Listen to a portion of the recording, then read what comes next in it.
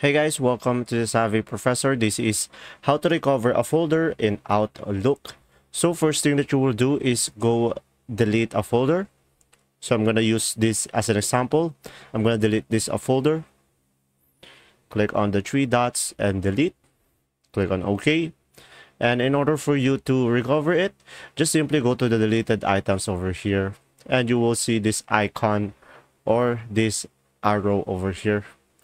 And you will have a drop down and you will see here the folder that you deleted, and from here just click on the three dots and click on move, and from here just move it wherever you want. So I'm gonna move it into my inbox and click on move, and from there I'll be able to have the folder over here, as you can see.